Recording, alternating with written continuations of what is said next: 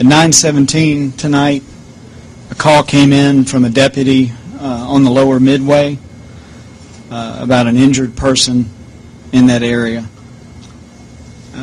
Almost immediately, the number of injured that were reported rose. That number stands at 5. The initial reports were that something had happened on a ride called the Vortex, which is located on the lower Midway. We also refer to it as the old Midway. That's the original Midway here at the fairgrounds. There were 5 people ranging in age from 14 to 39. Some of them were family members, but we don't know how the connection would be yet. We have about 35, 40 people that our investigators and officers are talking to at this time that may have witnessed it or may have seen something that would help us.